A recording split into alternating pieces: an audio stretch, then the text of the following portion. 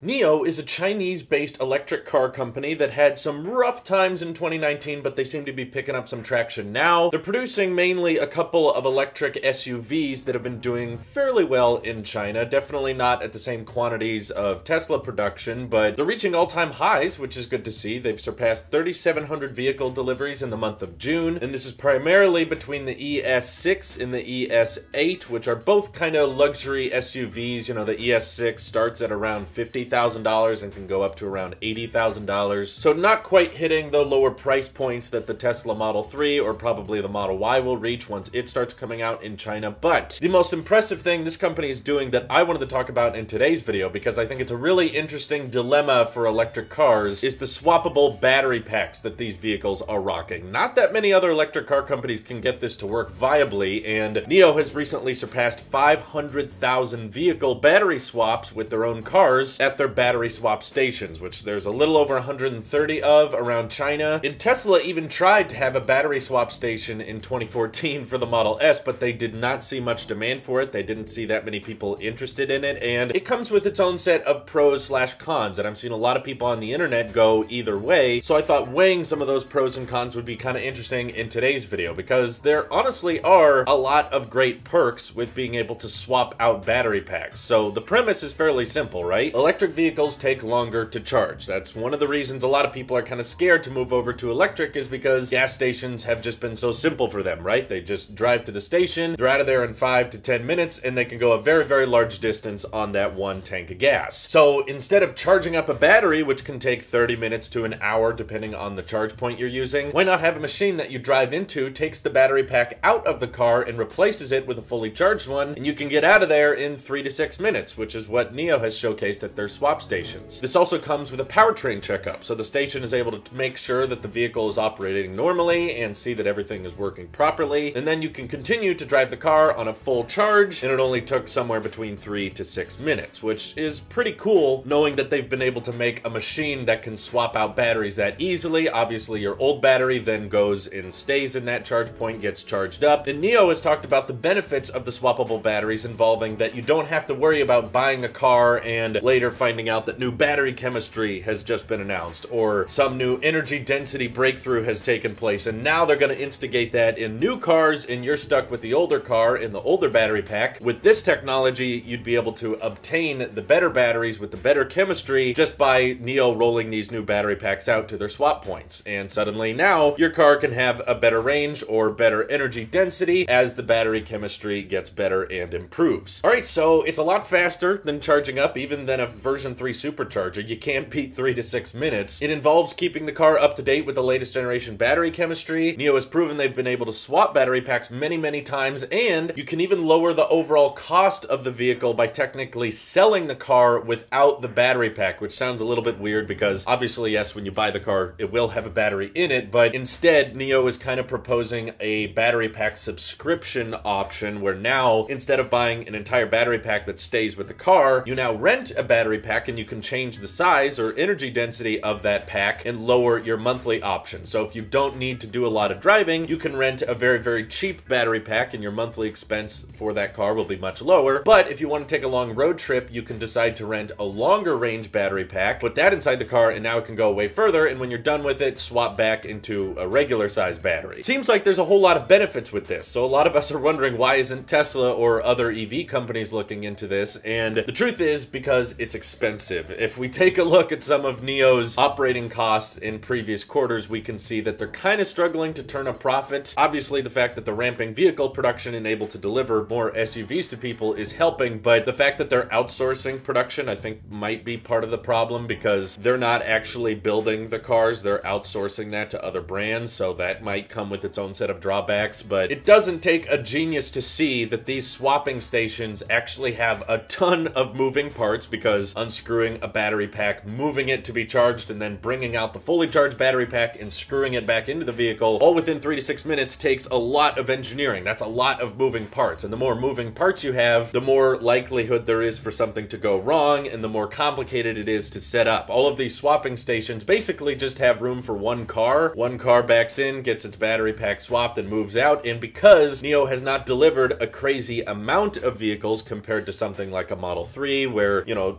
Mega Shanghai is producing 20,000 of those things in June, whereas NIO just had their best month in June, delivering 3,700 vehicles. And that, I think, means because there's significantly less NIO vehicles on the road today, that NIO hasn't really experienced the downsides of what happens when tons and tons of people are buying your car, and now all of them want to start battery swapping their vehicles at the same time. I think this might work in more niche examples. It might be more practical if you're in the city and you're not driving as great a distance. I think there's a reason Tesla decided to not go forward with battery swapping stations, and that's why Model 3s and Model Ys do not have the hardware equipped for battery swapping anymore, despite Tesla looking into it way back when. Their whole motto and their whole premise when it comes to developing electric cars is the best process is no process, and the best part is no part, which essentially just means Tesla likes to keep things simple. That's kind of why they're against hydrogen, is it feels like this giant extra middle step of having to use energy to capture hydrogen to put it into the car, and then the car can convert that into electricity. Why not just put solar panels on the roof, collect energy, pump it into the battery pack? It's fairly easy to understand, and it's fairly simple to work, and that of course results in the operating cost being a lot lower. So the simple fact is expanding a supercharging network or an EV network of any kind is significantly cheaper than putting up these swappable battery stations, because for one, you have to make sure that they're reloaded with new battery packs all the time, and as we know, the most expensive part of an electric vehicle is the battery pack. And yeah, you can offset some of that cost by selling your vehicles without the battery pack and renting it to the consumer, and that can bring the upfront cost a lot lower, but not so much the long-term cost, because you're never really going to own a battery pack. So that kind of takes away some of the EV perks, which Tesla has been advertising so much of, hey, yeah, the electric car is a bit more expensive, but you don't have to pay for gas anymore, so your monthly expenses for the car are much, much lower. Once you start selling people a rentable battery pack, you kind of lose that argument, because now you could end up spending a lot of money on battery packs, and it may not be as expensive as gas, but it's definitely a monthly subscription that a lot of people in America probably wouldn't get on board with, because in more spread out areas here, people like to own their cars outright, and at least when they get a loan on them, they know that they're working towards ownership eventually. And while it is nice to offset that cost and make the car cheaper for the consumer, that means that NIO is now having to pay to service all of these swappable battery stations, and they're also having to pay to charge all those battery packs and refill them with new battery packs for new cars to swap in and out of, and that means that NIO has to spend a whole lot of money on that infrastructure. And again, right now, in their early stages, there's only a little over 130 of them, and they're all based in China. So once they start scaling production, and once they start having more and more vehicles on the road, I think they're going to start realizing that the swappable battery station is going to cost them a lot to operate, significantly more than just rapidly expanding your supercharging network or your fast charging network of any kind, because those basically just acquire a few boxes that tap into the grid so that you can pull enough power to charge a bunch of electric vehicles at the same time, and that's about it. There's not a ton of moving parts. The service of them is not that complicated. It's not that expensive, and that's how Tesla is able to rapidly deploy so many supercharging stations at the same time. And yes, even version 3 supercharging is quite a bit slower than a battery swap, but it's not terribly slow, and there's reason to believe that in time, as battery chemistry gets better, that Tesla will be able to roll out faster charging stations in the future at a fraction of the price compared to what it would cost to put battery swapping stations everywhere. So I don't think it's a completely useless technology. I don't think NIO is going to abandon the concept entirely. I just think that once they start selling more and more vehicles and more people start switching to electric, NIO might discover how impractical it is to assume everybody can do this. And the fact that you can get, 150 miles of charge within 10 to 15 minutes from a version 3 supercharger, I think people are okay with, and knowing that they get to treat their battery how they want to, they get to fast charge them, they get to decide how bad the degradation is on their particular vehicle, makes people feel a bit more comfortable than going to a station and getting some other battery pack that could be used by,